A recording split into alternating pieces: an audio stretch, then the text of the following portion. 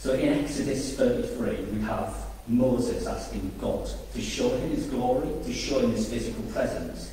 And God agrees, but only to show him his back. He says to Moses, "You cannot see my face because no one can see me and live." So even Moses couldn't see God's face because Moses was human and had sin within him. And God is so perfect, like water with fire, his holiness would have destroyed that sin and the person's sin was within. Elsewhere in the Old Testament, we have God appearing in the skies, or as the angel of the Lord, or as a burning bush. But nobody comes face to face with him as he really is. Nobody sees his face. Just to draw close to him, there have to be these complicated ceremonies that go on for pages and pages in the Old Testament, with pure animals slaughtered as blood sacrifices to atone for sin. In the tabernacle, there was the Holy of Holies, where God's presence would dwell behind the curtain. And one day a year, the high priest could enter. But even then, he had to have incense burning to produce thick smoke to hide the mercy seat where God was, because anyone who saw God would die instantly. So what does this tell us? That sin was and is a major problem to God. He couldn't just click his fingers and say, "Okay, I know you guys are full of sin, but it doesn't matter. Come and be close to me, come and see my face." He is who he is. Holiness is his nature. We don't ask gravity to stop making things fall down. We can't expect God to just accept sin. It's his nature. So that should be a major problem for us. Because, and this is moving on to point 2, we can't help but sin. Ever since Adam and Eve turned their backs on God in the Garden of Eden, human beings have been corrupted by sin. We ignore what God wants because we'd rather do what we want. And even when we really want to do the right thing, when we want to do what God wants us to do, we still can't do it. We fall short, we fail. That's the way we are. We are who we are. The Apostle Paul explains this in Romans 7. He writes, "For I do not do the good I want to do, but the evil I do not want to do. This I keep on doing. Now if I do what I do not want to do, it is no longer I who do it, but it is sin living in me that does it. So I find this law at work.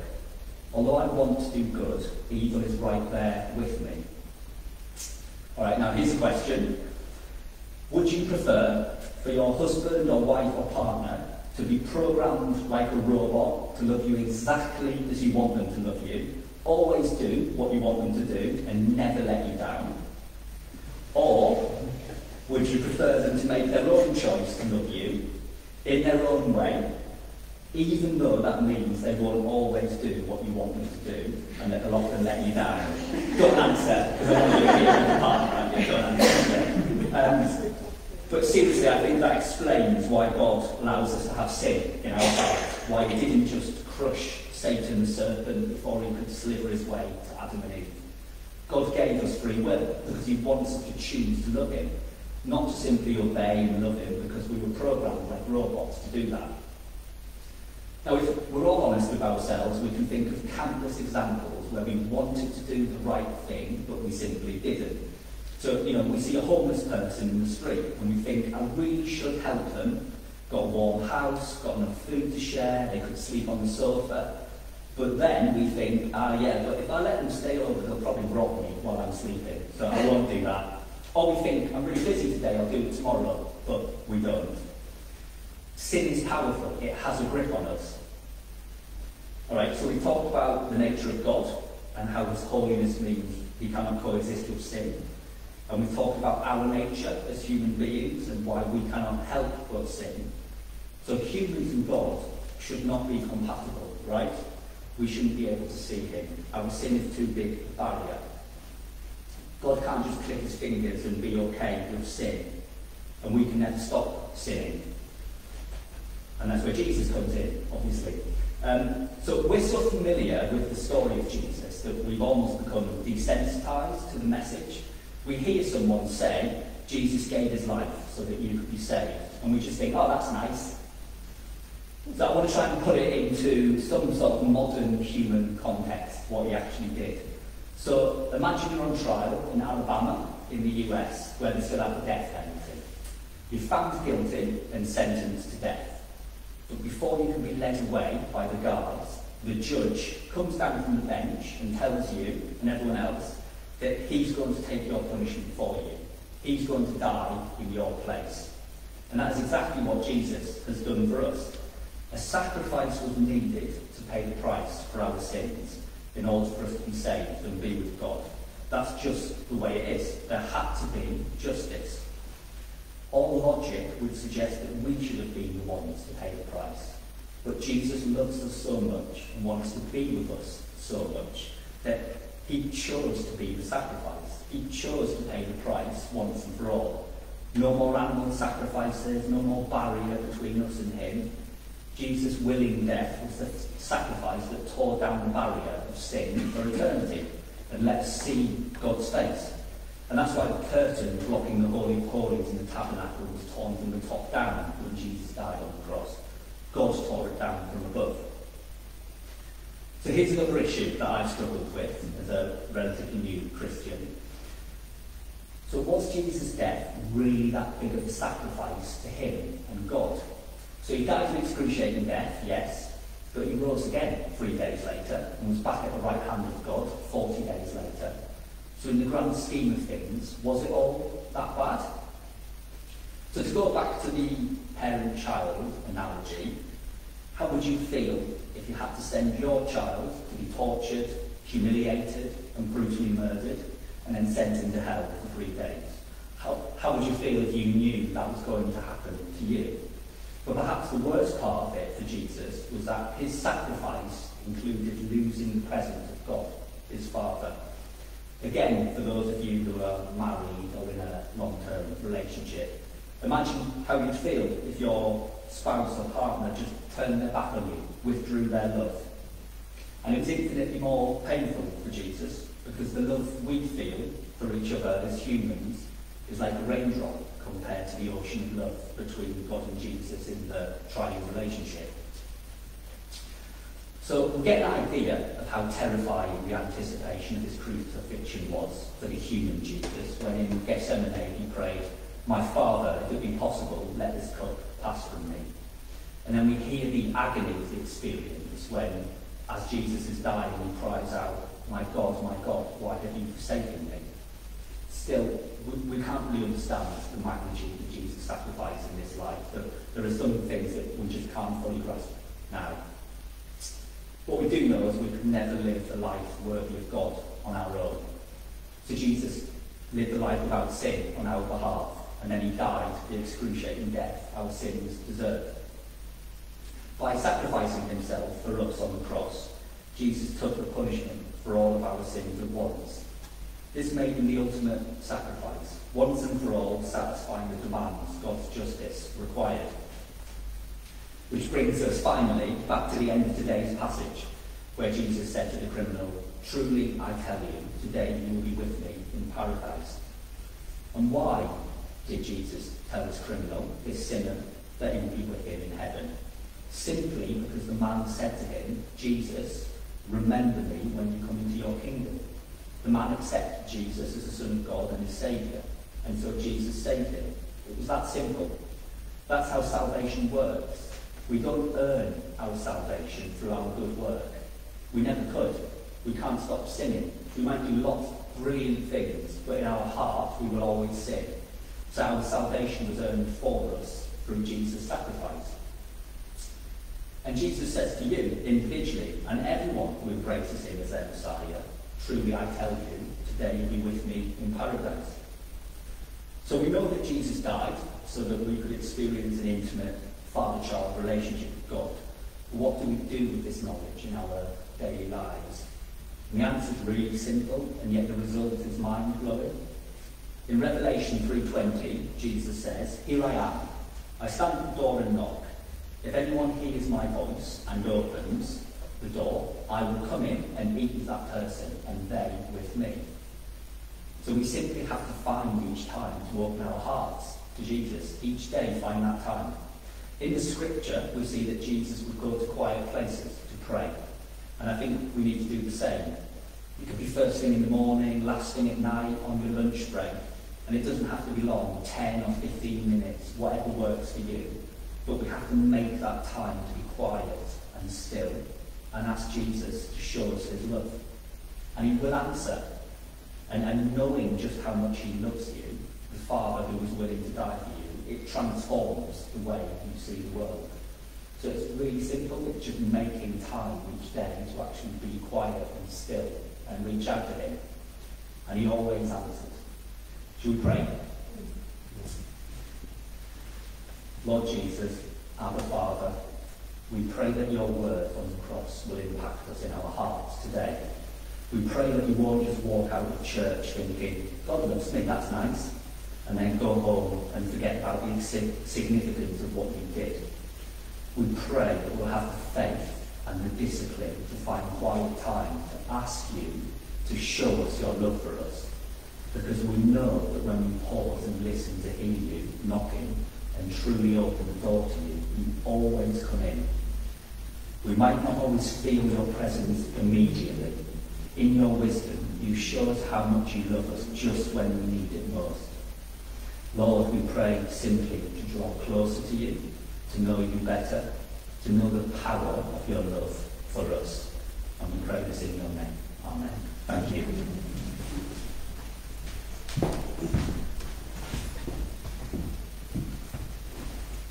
Okay, so we're going to go into a time of reflective worship now. We're going to nick a little bit of what another group did a couple of weeks ago, and we've got some candles here. So we're going to be inviting you to come up and light a candle.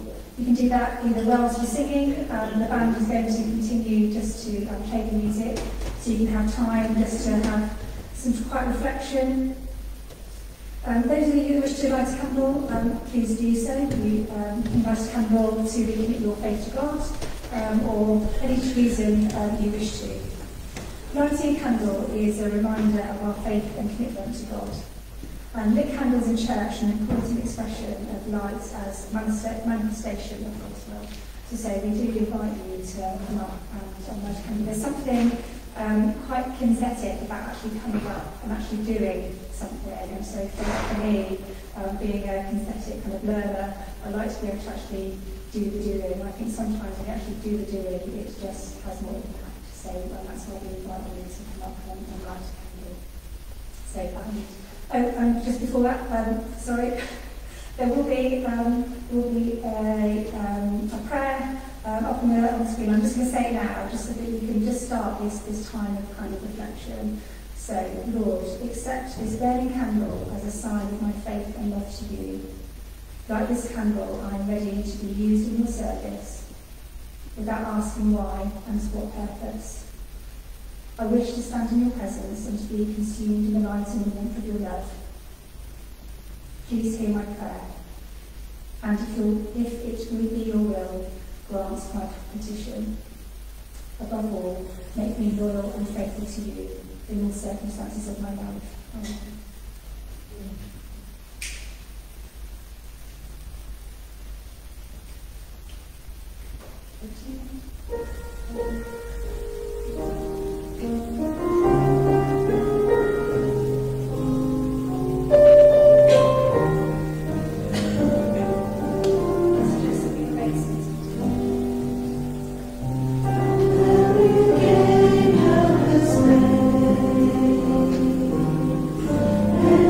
Oh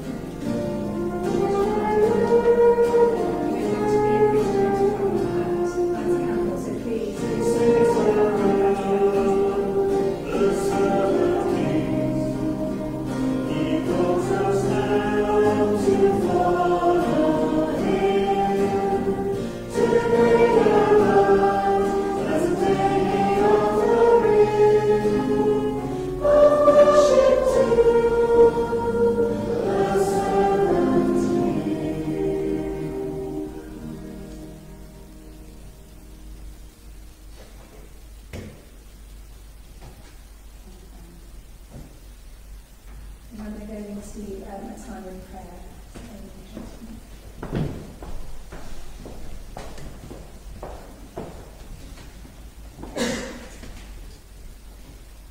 We're going to turn our hearts and minds to our Heavenly Father, the one who forgives our sins, the one that we get to draw near to, not because of anything that we've done, but because of Jesus, because of him.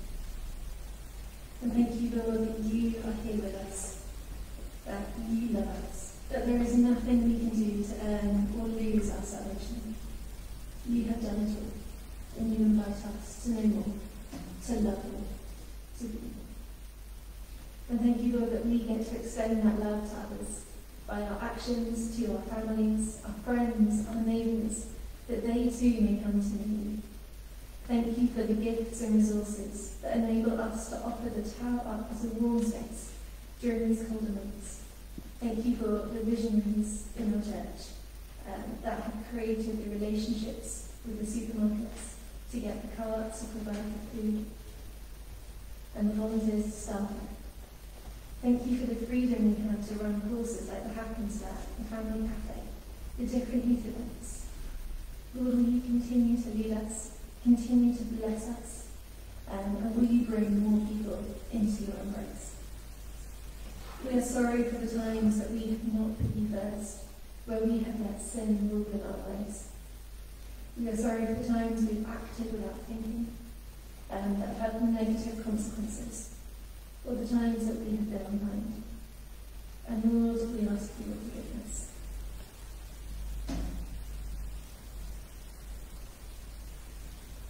Thank you, Lord, that you have forgiven me. Help me to be better, to love you more, and to follow your lead. King Jesus, in your mercy, hear our prayer. And Lord, you bring to our minds those who are known to us to be struggling. May you keep them company. Will you be their peace and their rest this week? For those who need your healing touch, would you heal? For those that need your comfort, will you comfort? For those who need provision, will you provide? We lift up our friends, our families, those in our community to you now. Thank you, Lord, that you know each and every one of them, and that you are at work in their lives. King Jesus, in your mercy, hear our prayer. And Lord, as a church, we want to know your voice better. We want to be open to your leading and your Spirit's guidance. Please continue to counsel, provide us with wisdom, particularly to the leaders and the elders here at the tower. Thank you for their dedication to us, to Dursley and to you. Thank you that we get to keep this building running. We get to open it up to others. And Lord, will you bless and refresh everyone who's part of it. And Lord, we also thank you for the community events happening in Dursley and the local area this week. The joy that they're switching on the lights and Christmas markets bring. May they be fun, may they be safe for everyone involved. And may they encourage people to reach out to you. Christmas is because you came to earth to be with us. And we pray that more people will see this, that they may be drawn to the church, and that we can be your workers in sharing your message of salvation and love in our local area. So King Jesus, in your mercy, hear our prayer. And Lord, we also thank you that we live in a country where we have a working government, we have a justice system, we have healthcare, social care, freedom of expression. And thank you that these are in place. And Lord, we also cry out to you, and Lord, that they are not working as they should in many areas.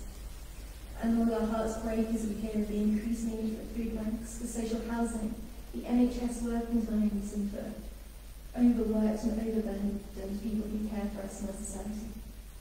Lord, will you be at work in those conditions? Will you be helping the government and the leaders to know what actions to take, how to fix it, and how we can care for those in our country? And Lord, we lift them up because we don't know how to fix them.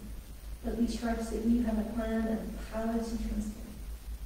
So will you help us know how to act, how to speak, and will you bring about transformation, particularly from the leaders of our country? So King Jesus, in your mercy, hear our prayer. And Lord, too, we lift up our wider world.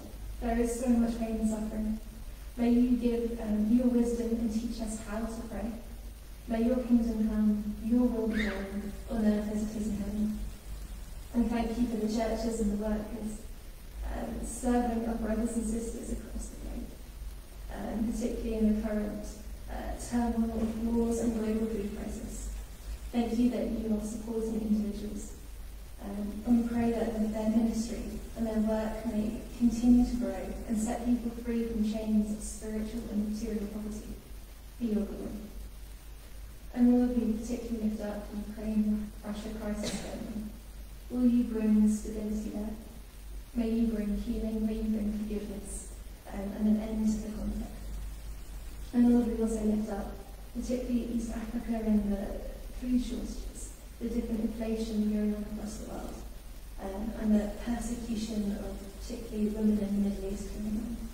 Lord, these areas break our hearts, and Lord, they should be broken even more. Help us to see and help us to pray with your eyes for these areas. King Jesus, in your mercy, hear our prayer. And to conclude, Lord, our God, you are our God, you are our King. Will you help us pray in line with your will throughout this week? You know that you're a good and sovereign help. Please help us to trust you as we go out into our world and be your salt and light. Amen.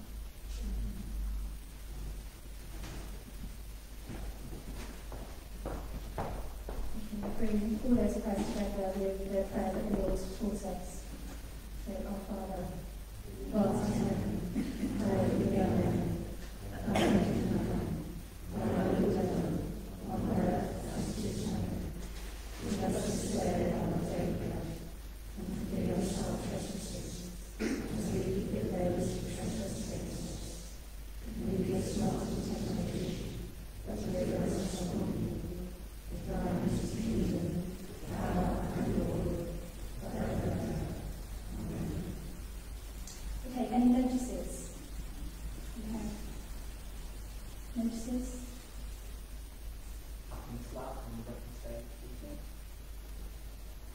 Any takers? Any other notices? What about you, Pam? Yes. Yes. So there will be a couple of us that will be in the corner. Also, the second body tries to organise a nativity service on the 18th of December. So, if any children related or anything that want to be in it, then I'll just drop us a line down there. Okay, we're going to end with our final hymn, which is In Christ Alone.